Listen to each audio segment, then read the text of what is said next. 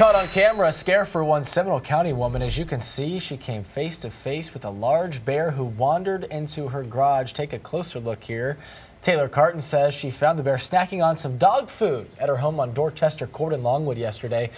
She did scare it away, excuse me, banging a spoon against a pot. So that works, I guess. But the bear did not leave empty-handed. So I closed the garage and I banged the door and banged on the door. And he dragged the 55 pounds of dog food into the driveway. So then I went outside with a pot and pan and tried scaring him off, and he took off through the neighbor's yard to the golf course. Well, no one was hurt in the encounter, but as you heard, that bear got away with a whole lot of dog food.